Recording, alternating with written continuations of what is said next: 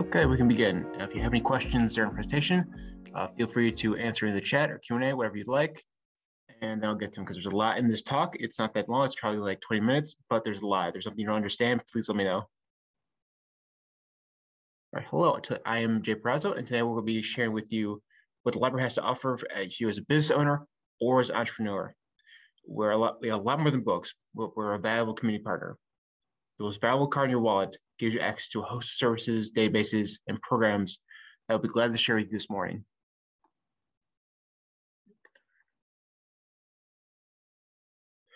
Now, I always like to start off with a quote. Neil Gaiman has nothing but good things to say about libraries. You can find a lot by doing Google search, much more than a librarian could do 40 years ago searching through a card catalog. But what it can't do is find things you didn't know you were looking for. Something like how to start a business is a big open-ended question.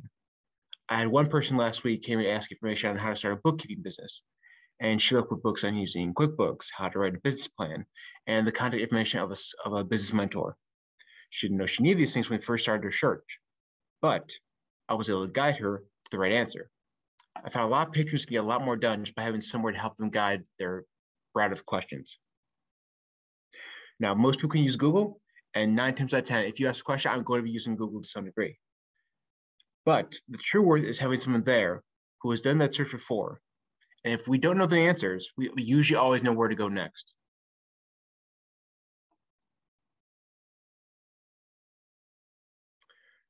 This is what we offer include meeting rooms, which I include as a great option for external events if you need that. Our beloved Studio 300 Media Lab with everything you need for all kinds of media projects. The study rooms, which are a great place for small one-on-one meetings, or if you just need a quiet place to work. And we also have a host of business programs that will help you network for other members of your business community and be informed. We offer a host of databases to help you find leads, information about companies, and train you and your employees. And of course, we have a vast collection of books, ebooks, audiobooks, and movies. We can help you find your next read, any topic with personalized recommendations from our Reader's Advice librarian.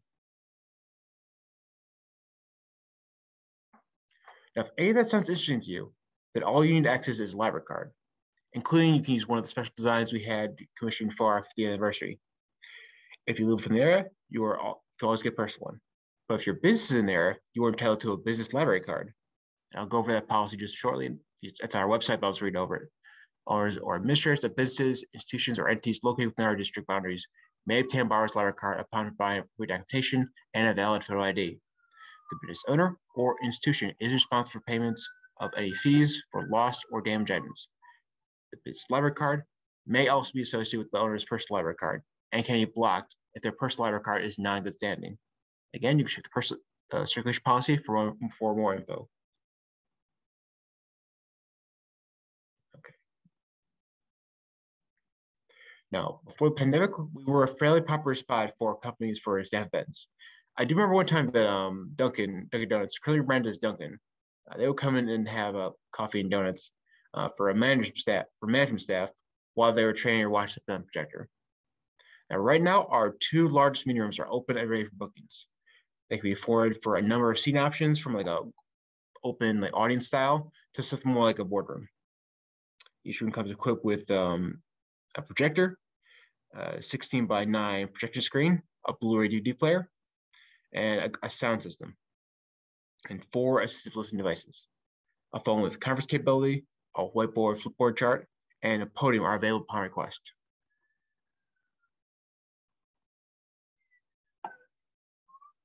If you don't have any, now, if you don't have an office available to you, or you need some place public to meet with someone, or maybe you have a Zoom meeting, our 3rd floor study rooms are a great option. You can have several booked in advance. Say if you need a room like every Thursday, we can accommodate that. But reservations have to be done at least 24 hours in advance. They are busy in the evening, so if you do know you need it at that time, please book in advance. One of our most beloved resources is Studio 300, a full-service media lab.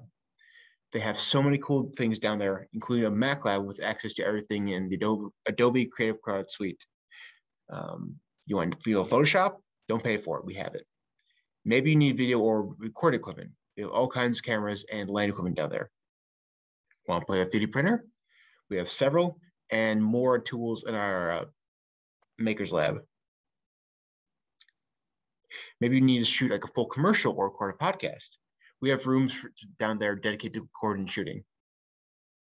And they also have a host of programs. This month, they have paint a landscape using Adobe Fresco on July 13th and make a digital collage comic on July 17th.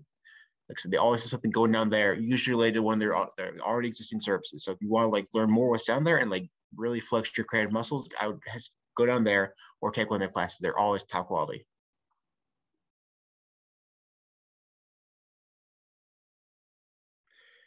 The summary of all the meeting rooms they have down there. There are several group collaboration rooms and recording suites. As you can see, there are well-stocked equipment. If you are in need of anything that's not there, staff are always happy to help you find something.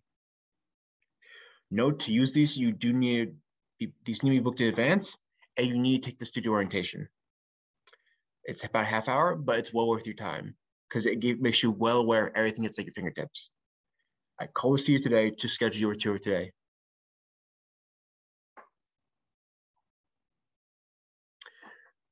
Now, I'm going to go to some of our e-resources. Most of these can be accessed anywhere through our website, through the e-resource section, and provide access to several services that are normally at cost. Now, this includes LinkedIn Learning, which you could get for about $30 a month with LinkedIn Premium, but for here, it's free. Now, the service used to be called lynn.com, but it was bought by LinkedIn. This service gives you access to a bunch of courses and video tutorials on business, creative, and technology skills, along with your library card and access for anywhere at the library, home, computer, or phone. One neat feature, because it is linked to LinkedIn, is that you can post complete courses to your LinkedIn profile. And some great courses I can recommend include Financial Sentences for Small Businesses, Interviewing Techniques, which is not actually on preparing for interviews, but giving interviews. It's a skill that you can learn and get better at if you like you're hiring new employees and you're about that process. There's a lot of videos on that topic on LinkedIn Learning. And then WordPress 5 is such a training. If you your company site is through WordPress, that's a great way to get updated on software or service. Might be wondering how to get there. I'm just going to take out this presentation for a second and show our website.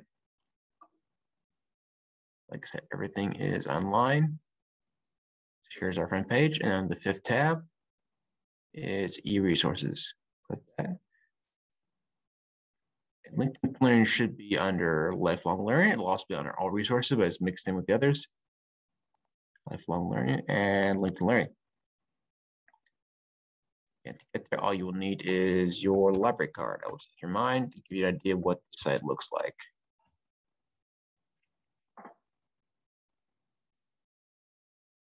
Like I said, it's all your library cards in good standing. You can log in anywhere. You don't have to be at the library. And it usually likes to review classes based off what you've seen before. Like I said, Financial Centers for Small Business, that's one. And also get your topics, let's say QuickBooks training and foundations. And these are all pretty intensive classes. Some are like, some might be 3 minutes long, but these only right now could be they're very, very in length, but some are very intensive and long. Like this one's almost 4 hours. Let's go back. I'll be back for more resources in a bit. And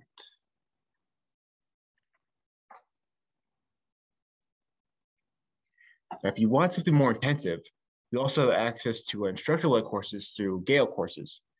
These interactive courses run in 6-week blocks. Course materials are blocked by time, with each lesson releasing every few days. The assignments are self-guided, but each course also includes a dedicated discussion board to speak with other students and the instructor. They usually answer back within a day for any question you may have. Now I've taken a few for languages for like there's a series called Speed Spanish. Oh, question. Yeah, it's a good service. There's a lot of good services there. Like I said, for a while we've stopped teaching computer classes, but if there's anything you want to know on like any of the Microsoft programs, especially Excel, if you want to learn like specific Excel functions, there's tons of classes on Excel and specific functions like pivot tables. People keep asking about that. and also on Gale. Now, like I said, you can usually get help from other students or the instructor through the discussion board. And it's a good service because we do offer another service called Universal Class, which does have not only more courses, but this is the only one that has an instructor who works along with the class, and they're very responsive. So, and if, for anything you're learning, it's always good to have someone there with you while you're learning. Now, let me show you what the site looks like. Oh, went too far.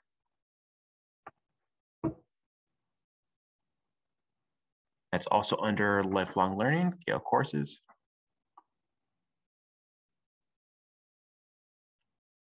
Now let's just go to business course, and it gives you a little rundown of what type. Let's go with general business skills. Let's see what's there. Next is here. Let's see accounting fundamentals. Enrolling now. And one to look at is the start. The next class is going to come up on July 14th. But if you missed that, another series class is on July 18th. Now, if you join a bit late, maybe for on July 15th, you can probably still join. But if you miss it, don't worry. You can always just join the next batch of classes. Okay, back to present. This is one I really like to talk about because it's one we have, but not people know how useful it can be. Data Access Reference Solutions is a great service for anyone for sales or researching on the local area. This database gives access to listings for businesses and individuals. Say you're looking for opening a restaurant and want to pick out a location that's not too saturated. You can pull up a map of all the restaurants of a given type and sales volume that are in the area. If you need a source of leads, you can do some very effective searching by pulling up information on types of consumers in a given area. For example, new home buyers, people are buying a lot of homes right now. People are selling their homes right now. It's very valuable information. Let's go to the next slide. Actually, I can just show you. Okay. And that should be under.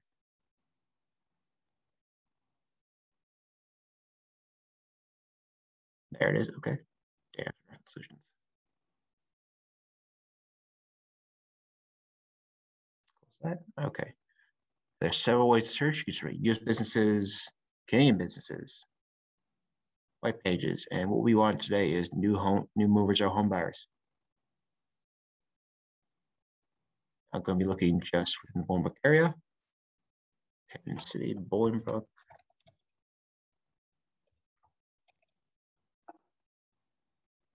And let's say we just want home buyers. We don't want rentals. And change it to last month. We want the fresh ones. And view results. As you can see, we have 132 results for new home buyers within the last month. Now, this by itself gives us a lot of information. Say we just want to list people we can call. That's one thing. Now, if you want to make census lists for more detailed ideas of it, let's go to the heat map.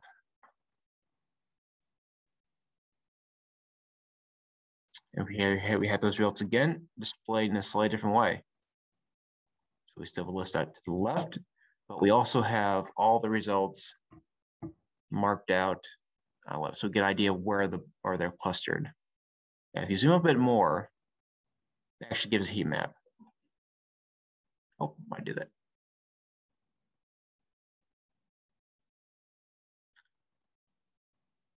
It might be more useful if you're in somewhere like really dense like Chicago, but if it's only like under 200, it just does this, I think. If you can just zoom in specific ones. Let's say near Boughton. A record, yeah, this person's information, address, possible phone number, and possible income.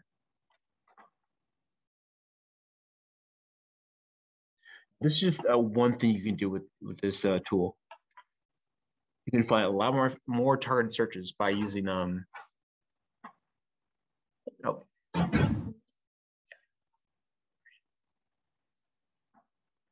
you can do a lot more targeted searches using this using the advanced filters. But I hope this gives you an idea of its utility. Again, this is free with your library card. You don't even have to come to the library. You can log it from home just to our website.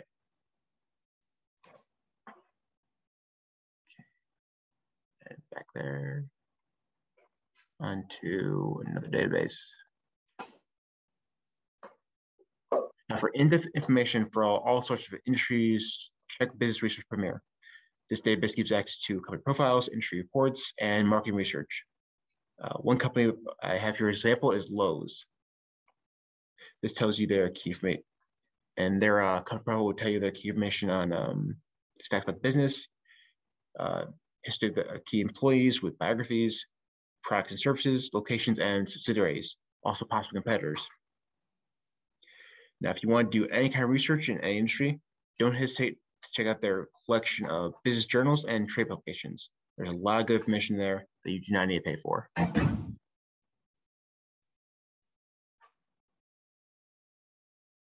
I like the little animation I did there. While we do have a lot of physical books, we love them. They smell nice. We also have a great collection of ebooks and e-audiobooks.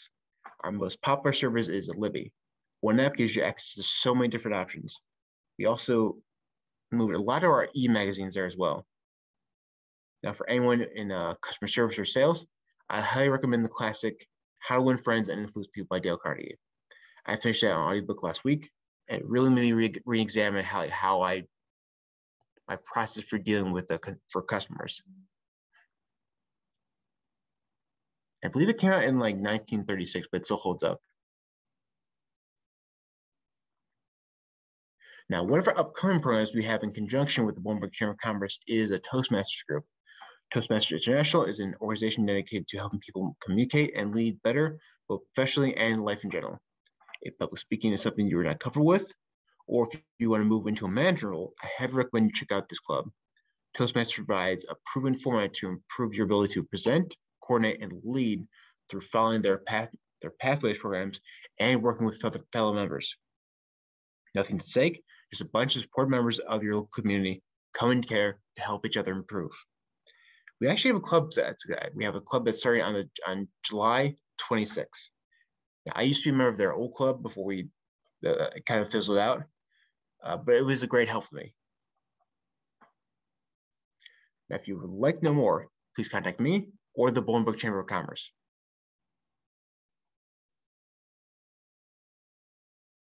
Besides what we have here at the library, I always like to include local, state, and national resources at your disposal.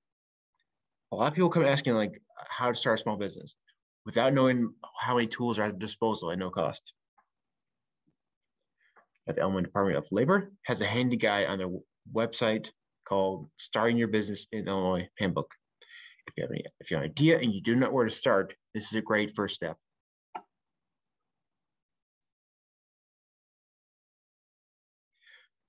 Now, small business development centers are all across the country, but we have a couple good ones here in the area. I generally steer people towards the one in Joliet because it is in Will County. The one at Joliet Junior College because it's in Will County. But depending on your location, these other two may be of use to you. Each provides advising, resources, and training to get your ideas off the ground and profitable. Another group we have extensive history with and work with is SCORE, specifically the SCORE of Fox Valley. It's an all-volunteer, nonprofit group of local active retired businessmen and women interested in helping you live your dreams, to help you start a business or to make your existing small business more successful.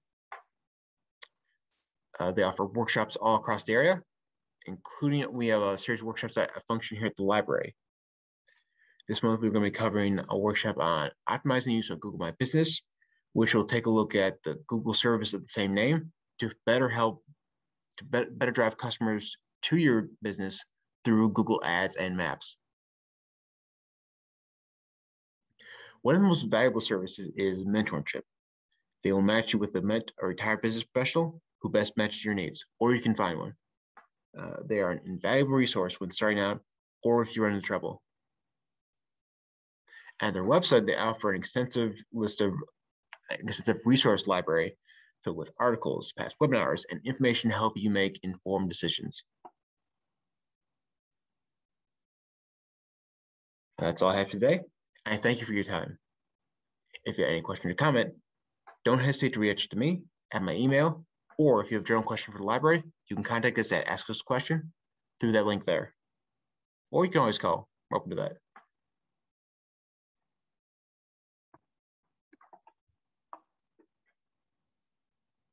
And that'll be stick around a bit for questions. Again, thank you for being here. If you have questions later, don't hesitate to email or contact us at your preferred method. Anytime you'd like, as long as you can, if you want to do the actual business library card and your business is incorporated within the area, you can just get one. Well, it really doesn't matter too much as if you have a personal library. It really just depends on, it basically just allows people, if you have multiple employees, let them use the card as well. That's the biggest thing. Because it's usually don't let people, we discourage people from using other people's cards. So if it's a business library card and you're acting on half the business, it generally you should just give them the card and let them go to the library and use something. But if you do live in the area, then it's fine just use your personal library card. And if like I said, if you're the only one who's going to use it, then you can just get a personal library card. Like I said, if you do, like I said, you're trying to do freelance design work, I would definitely check out the resources on LinkedIn Learning, or just go down the studio occasion to see what tools they have, because we have a lot of software that's usually very expensive, and like I said, equipment as well. So if you just need like some equipment you don't want to buy, but just need for like one job or something, it just call the studio, just go down there, check what they have.